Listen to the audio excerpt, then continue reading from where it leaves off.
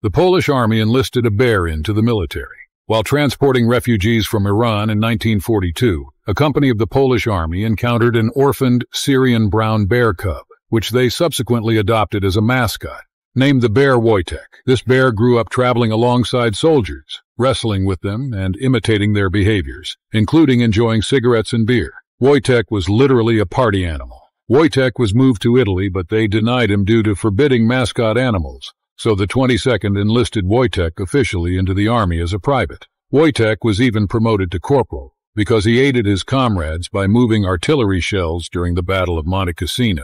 After the war, Wojtek retired from service, living the remainder of his life at Edinburgh Zoo in Scotland. Now that is a real war hero. Please comment what you want to see next.